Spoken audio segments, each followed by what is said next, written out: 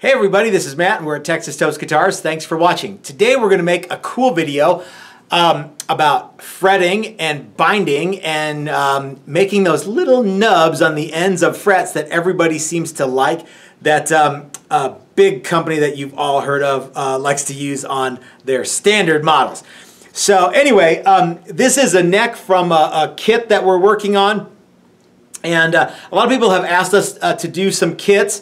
So we're doing a handful of little things. You know, we've always done custom stuff, but this one is a spec build. It's going to be a single cutaway, all mahogany kit. All the woodwork and fretwork's going to be done. You will sand it and finish it and, you know, put whatever pickups and bridge and stuff like that you want on it. But I thought it would be neat to put some binding on here. Actually, what happened was my fretboard's chipped, so binding is a good way to fix little dings in the fretboard. You just cut all the little dings off and backfill it with some plastic. So dig this though.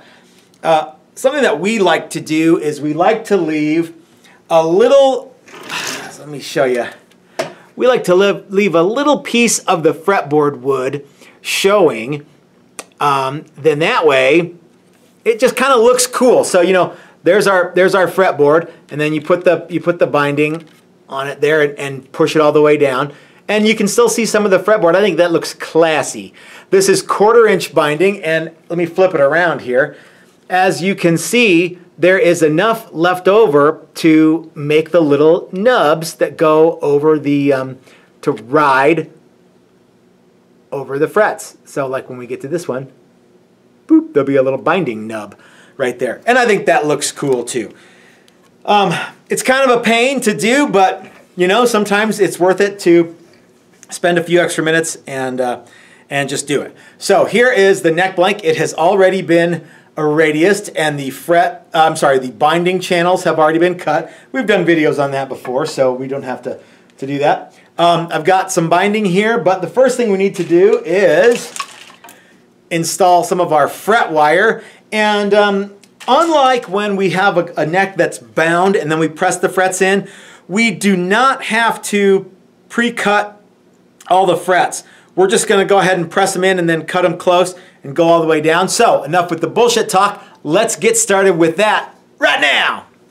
Okay guys, I got my fret press ready here. I've got my 12-inch fret press call in the unit. Got my board is ready to go. It's already radiused. I got my fret wire is already radiused. So and remember, unlike using we're not going to pre-cut this stuff. We're just going to press it in and cut it as we go. So let me move the camera and we'll get it cracking.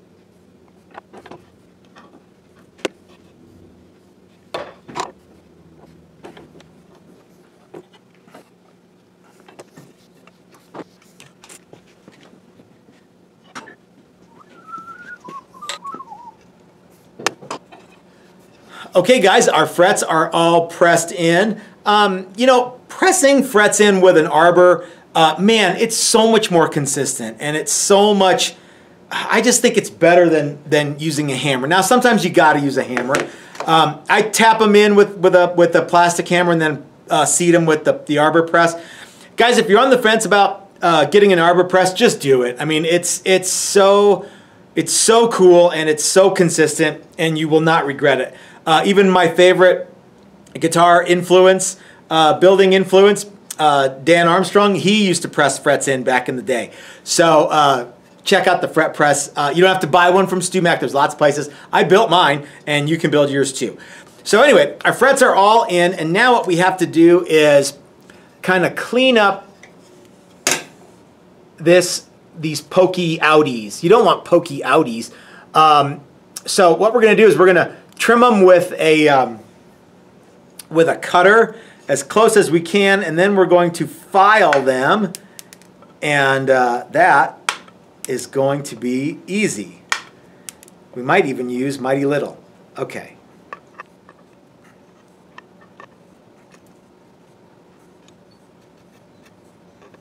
All right, I think that's about as close as I can get it. These are just a pair of snips that I ground down the face so they would be flatter, flusher, so you can really get them in there. So now we are going to file these fret ends down and get them to the same plane as the fretboard is. Chris just brought some lunch though, so we're going to do that first. I'm not going to film that. The next thing that you have to do, and the camera was actually off when I was doing it, I said a lot of really funny jokes too.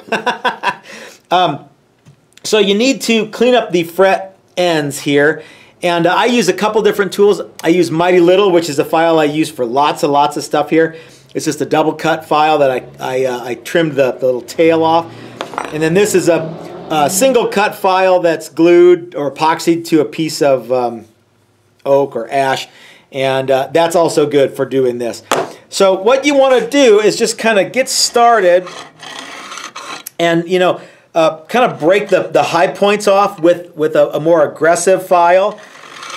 And once you get that stuff, get all the pointy bits rounded over, then you can switch to this file. Now, the bummer part about this is it's got 4 cutting edges. 1, 2, 3, 4. So you don't want to push the file too much towards the, you know what I mean, toward the neck. You just want to be mostly pressing down and get everything nice and even. Then you can switch to this file. I like this one because it's got a smooth surface here. So yeah, you know, just kind of work that stuff with a file, and it will be really good. So yeah, everything feels real nice, and if we put a piece of binding on it, that's kind of the telltale way to know if you've got any weird, again, pokey outies, right? So that looks pretty good. I've got both sides, and they're both looking nice. So while we've got the, there's no binding on here, let's take the opportunity, since we have it, and we'll flow a little super glue under these frets, and kind of hold everything. We'll do it from this side and from this side, and that'll hedge our bets for these frets staying in place. All right, so I'm just going to drop this stuff in on the side, and it'll flow down there. And any super glue that's left over we'll clean up with our file before we bind it. I do not recommend that you use super glue to attach the binding, but you know, you could make a case that it would do it. I mean, you could pretty much slap the binding on right now and call it good. We're not going to do that, but you could. Okay? Now I know someone's going to ask, well, why don't you recommend using super glue to attach binding? I don't have a very good answer for you. I have used super glues to attach some bindings before, and it's worked well.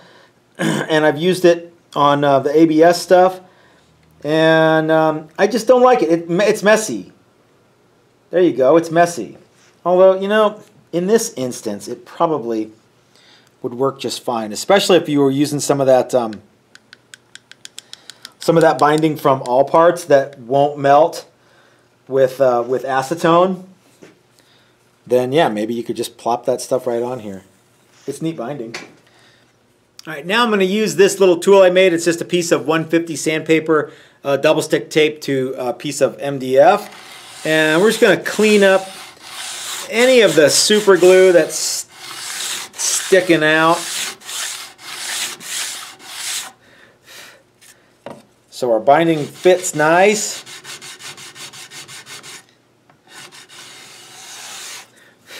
I don't like to use a file for this because it gunks up my files, you know what I mean? Now we'll test fit some binding. And looks like I got a little bit of a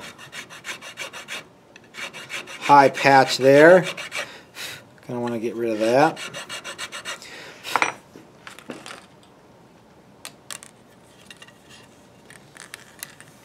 Looking good. Let's glue some binding down. All right, I got some binding pre-cut here, and it looks pretty darn nice on my my fretboard. I've got everything's cleaned up, and I want to make sure before I go too much further, one last time, that my frets aren't taller than my binding, and as you can see, they're not. And what's going to happen is we're going to remove all of this material from in here after the binding is glued down. But first, we got to get the binding glued down. So I'm going to use a little bit of this bind all, which I like, and some tape. Let me get this. Let me move the camera here. All right, this is going to go quick. And you know, the bind all isn't exactly the. Remember, I was talking about how super glue is a mess maker. The bind all is a mess maker too for me, but I do like it for this application where the binding is going on something flat. Man, I really like it because it helps. It just sticks everything down. Look at that, I made a big mess right there. Normally I use the acetone technique, but boy, this bind all for this is really good because it just kind of helps stick everything down, and it holds it, you know what I mean? Okay, and you want to make sure, because the binding is taller than the fretboard, you want to make sure you're not letting it roll over.